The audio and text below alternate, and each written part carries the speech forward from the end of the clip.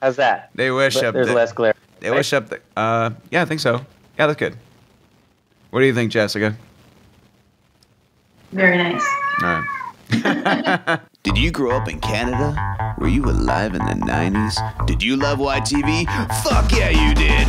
Welcome back to the show that gives Canadian 90s nostalgia the respect it deserves. Oh my goodness! Welcome to You, Me, and YTV, and the holiday specials continue. I have united more of student bodies. We have used the power of the holidays to bring them together. Okay, so guys, I just talked to the other guys, and we were talking about holidays and traditions. Is that better? It's a little better, yeah. Yeah. Oh, maybe I'll just not not great, but it's better. It's actually worse. You look like a light bulb, but it's okay. Basically, you guys come from here, but you live in Los Angeles. What do you guys do for the holidays? Do you come back here? Do you stay in LA? Me, I often go back to Montreal to see my family, but I'm not doing that this year because most of them are in Florida. In Florida? Yeah, so again, Florida. So I'm going to visit them in Florida later. So what do I do for the holidays? Very little. I eat luck. I mean, this is not a good interview for me because I don't do a lot of holiday celebrating down here. Jess, do you do anything? I have always had Christmas celebrating boyfriends since I've been a grown-up, I think. So I have hijacked. I've been clinging on to the back of Santa's sleigh, just getting dragged in. But I like it. And I always get a little bit of Hanukkah love too from the family. So this year I'll be up in Northern California visiting with my boyfriend's family up in beautiful Sonoma, which is wine country. Awesome. Can't beat that. So speaking of Hanukkah, Jamie, your web series Yid Life Crisis has been killing it, and your latest episode was fantastic. And I knew about this episode because Jessica shared it. I saw Jessica's link, and it was fantastic. Thanks, Jess. Yeah. Fantastic. When you say we killed it, do you mean like we killed the holidays? This year, Christmas and Hanukkah fall on the very same day. Which means it's all the more reason for us to come together.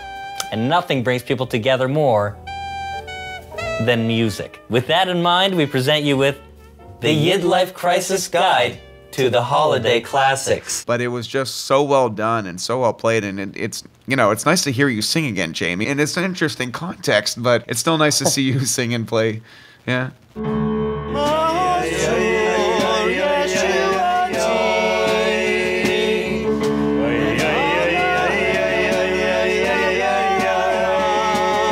Thank you, Ryan, and thanks, Jess, for sharing it. So we celebrated with a little musical extravaganza, and as we point out in the video, a lot of the great Christmas songs were written by Jewish composers. Heute Lieder, es wird sich mehr brechen, und sie haben schon vermacht die Geschäften, als jeden haben ist gut zu gehen. Lass es schnell. I think maybe, what the video points to, this has been pointed out before, is that it's not only a Christian holiday, it's for everyone. Christmas can be for everyone. Anyways, a lot of people have watched our video in the last week, and they're definitely not all Jews. So I think it's more the spirit of the season than anything about the holiday itself. I can kind of see like Santa Claus and I guess Moses like teaming up like Lethal Weapon or something, considering it's at the same time right now.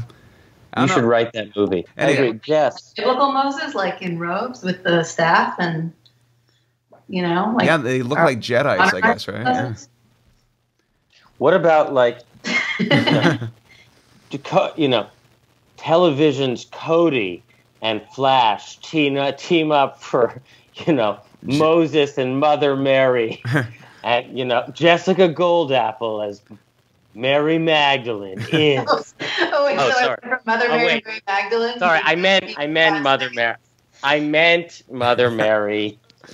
You're mixing up your Marys, Jamie. I'm sorry. Oi, you want to talk miracles? 8 days. The oil burned for 8 whole days. Everybody sing. Dreidel, dreidel, dreidel. You mentioned Jess and I live in LA.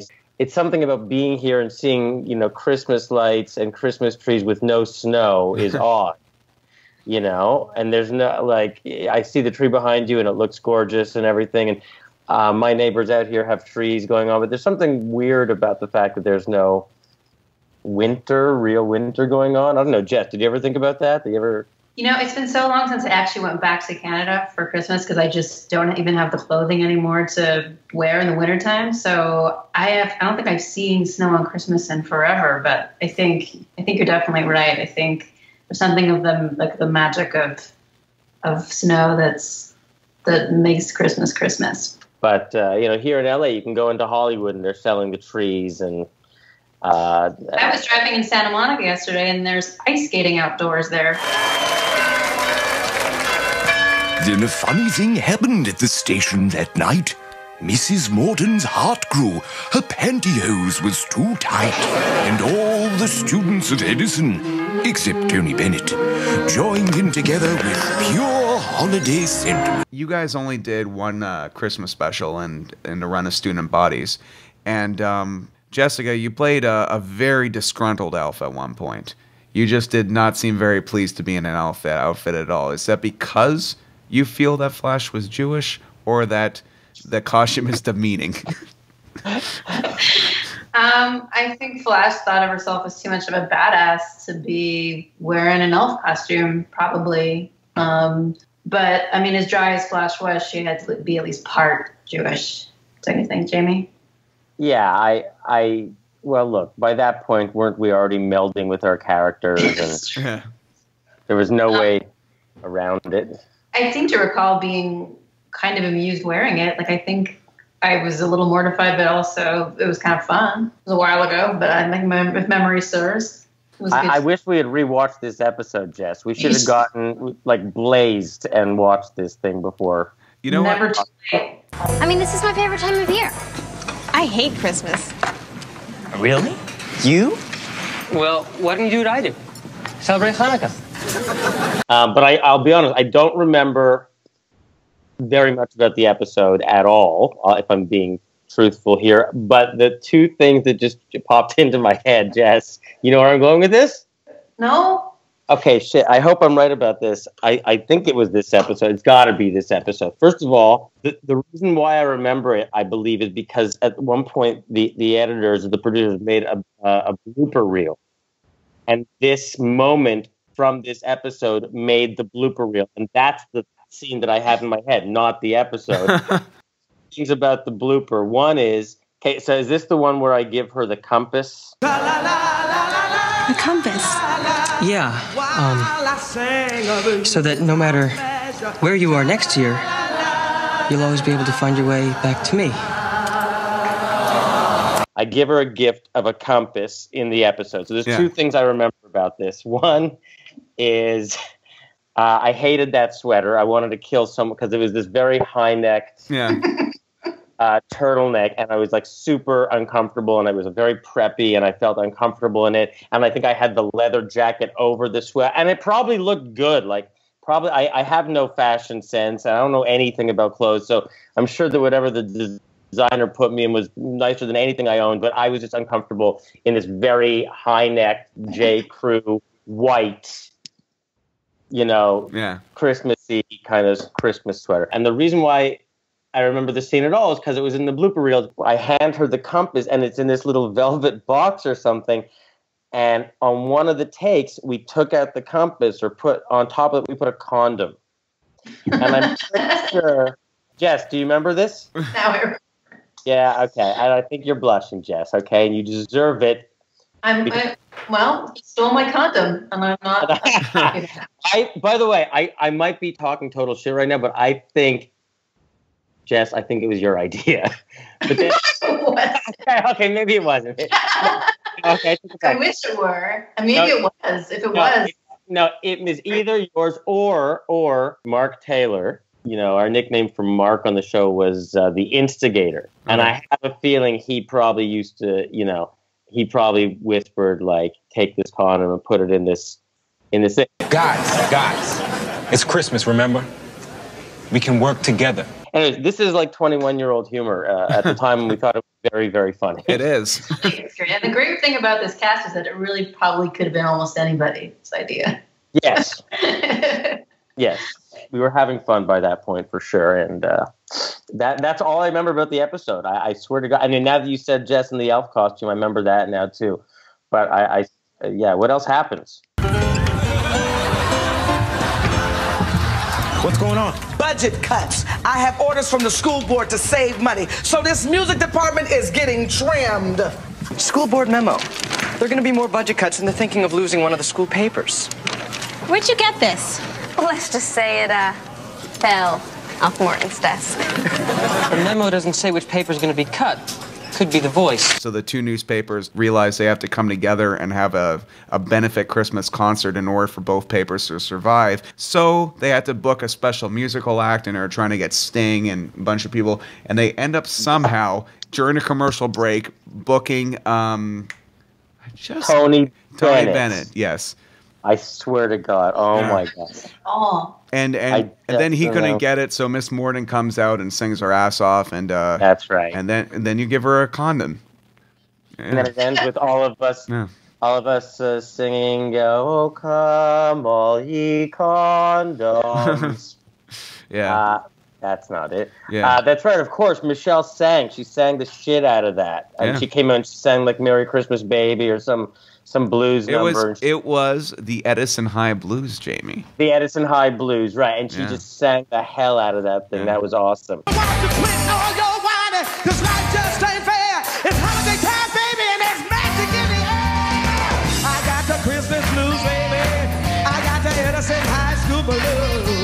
That was smart. It was smart. It would have been bad because, like, Sting. So people are thinking, "Oh my God, they got Sting on the show," and then, "Oh no, they didn't get Sting." Well, then they got Tony Bennett. They got legend Tony. Oh no, there's no Tony Bennett.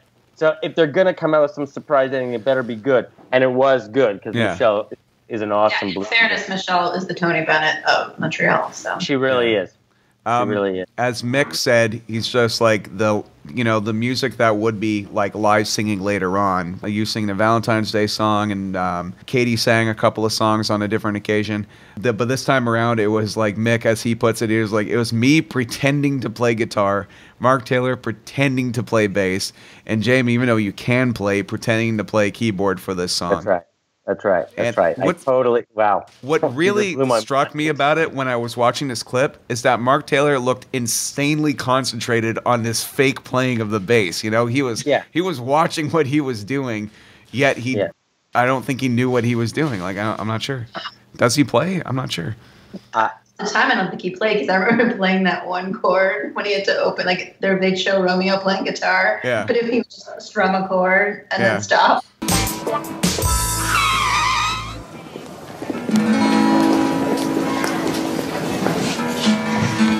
Listen, he's a phenomenal actor and one of my all-time favorite people. I love the guy. Yeah. I don't even think he knows how to play the guitar on like the Guitar Hero, like with the button.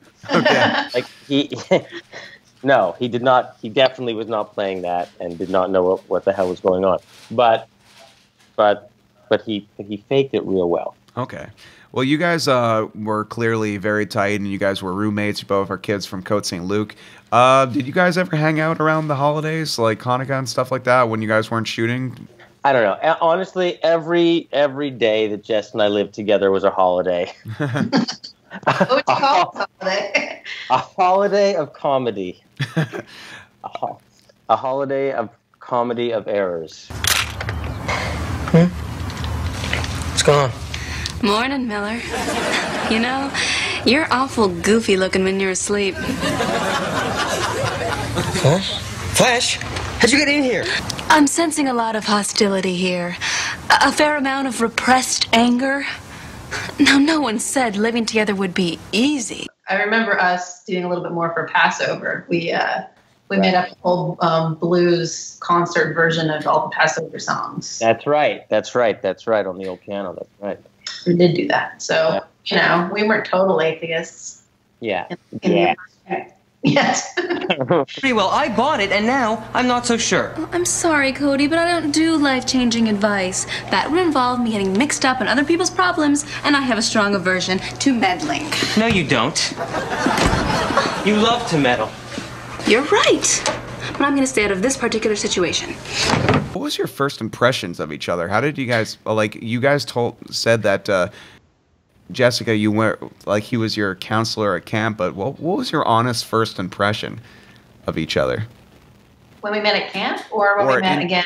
Let's say comparatively. What were each other like at camp, and what were each other like in the audition? My thought was he seems a few years older. No, I'm kidding. And wiser. I'm very astute. Well, Jamie was. I'm afraid because I don't want to create any new buzzwords for Jamie to stick to. You douche. Okay, you could say anything.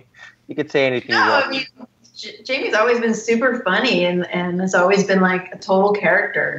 And even at camp, I remember, like, I just be sitting having like 13, 14-year-old girl talk on the thing, and he'd come up and be like, "What are you guys talking about?" Oh, God. Like, probably need him, just random. Hey girls, what are you talking about? It's me, your counselor, Jamie. What are you girls talking about? that makes me sound really bad. Shut up! I'm not even going to say anything about Jamie ever again. Because it always no, please, it makes me laugh. It's easy for him to like get you out of taking yourself too seriously and to just laugh for a moment. That's your skill. Is that okay to say? Yes, definitely.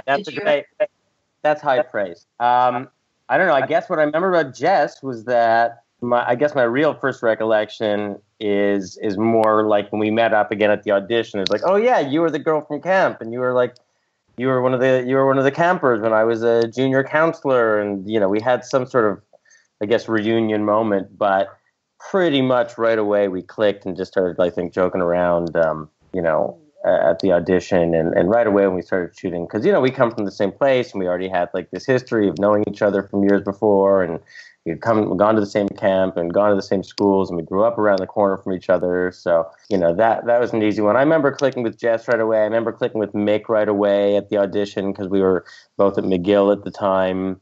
And Ross, I was probably just jealous of Ross because he was the cool one who had been on TV his whole life, and he was a Canadian TV icon, and I was jealous of him. Kick his ass probably. I mean, the thing is, and that's why you could see that you could still talk to us about all this stuff 20 years later, this summer, is that, we all really just got along right away. It was good casting. We all just had fun, and we all became, fast friends, basically. And I guess some of them knew each other, like Katie and Ross had known each other. I think Ross and Nicole, right, had been on Eric's World. Am I right about that? Yeah. It's a sad day when I have to find out things from Horace. If you guys want to talk, maybe I should go home. Oh, no. I didn't ask the others, but I want to ask you guys. Basically, the vibe of the pilot is way different, kind of different than the rest of the show. Everyone's hair is different. How much of a time difference was it between when you guys shot the pilot and went to series? We shot the pilot in October, I feel like, or fall of 97. That's what I had in my head. And then we went to series in the summer of 98. Does that sound right to you? I want to say that I'm trying to figure it out, because when we shot the pilot, I think I was still 17 years old. Do you have any idea what botulism does to the intestines? I do. I would have used high-speed film if I knew how fast those chunks were going to... No, there was a long time. There was a long time between when we shot it, like I'd say at least 6 months. We got better hair during those 6 months. I don't know. I don't think my hair The hair was very different. The hair was very different. Yeah. Early 90s hair, yeah. And then episode 2 was late 90s hair. But then we didn't air the pilot anyways until later, right? Because they decided it didn't look the same. They knew it didn't look the same, and we had gotten better as a cast and everything. So they just buried that thing and somehow brought it back, the origin story. Yeah, there's an episode called The Time Capsule. Well, we're graduating in the year 2000, and she wants our class to create a time capsule. Great. You can put your article in it when it's finished. So how did you start Student Bodies anyway? And then they're like, well, and then... Right. And it looks like it's back in the 18th century. I'm going to ask you guys this. As delightful, beautiful Jews, What are your favorite holiday movies that you would even find a tradition to watch around this time of year? Does it have to be Christmas or no holidays, sir? Holiday. I always like watching It's a Wonderful Life. I know that's a cliche at this point because everybody likes it, but I think that's a really beautiful holiday tradition. And like it or not, I always watch A Christmas Story just because it's on 24/7. So that's a classic. I'm trying to think of stuff that would like incorporate any kind of Hanukkah tradition, but I don't know that there is one.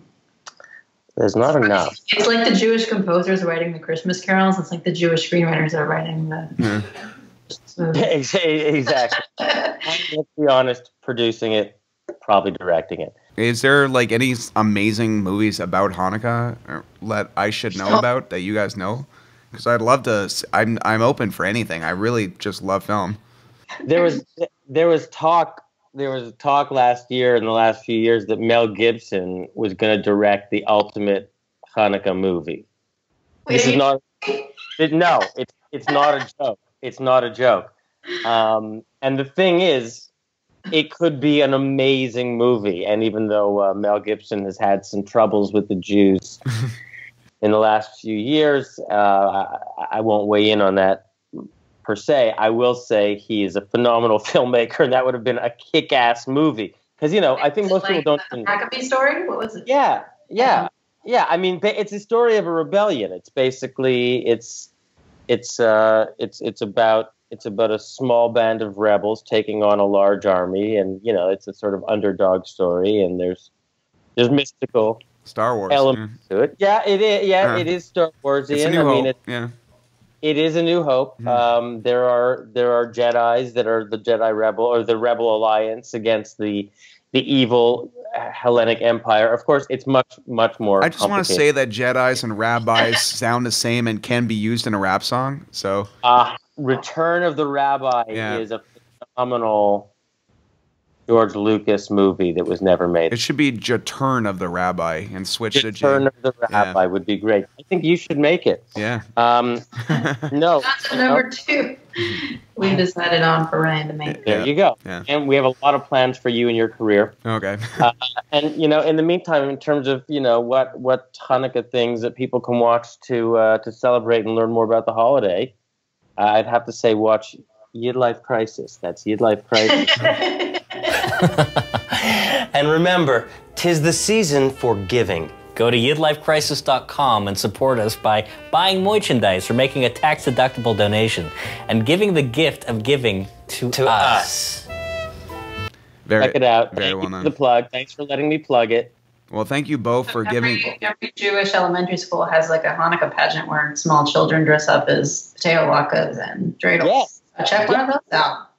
You can go. I was going to mention, one of my earliest memories, and again, it might be from a photograph or something that, maybe is not a true memory, but just something I've seen. My first foray into acting was playing the Hanukkah latka.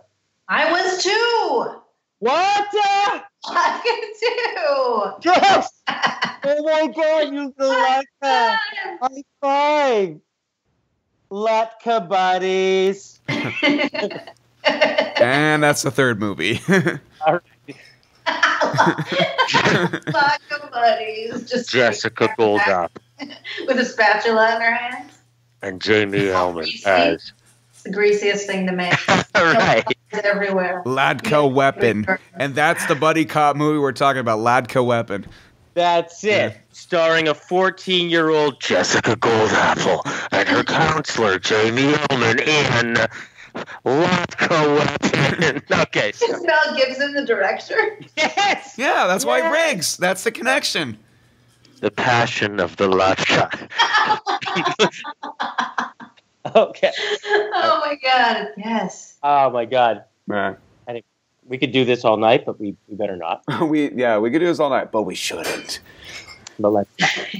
All right, guys. The critics panned it. Good one, Jess. It's Jess. It's good to see you, but we should do this properly. You do live in the same city.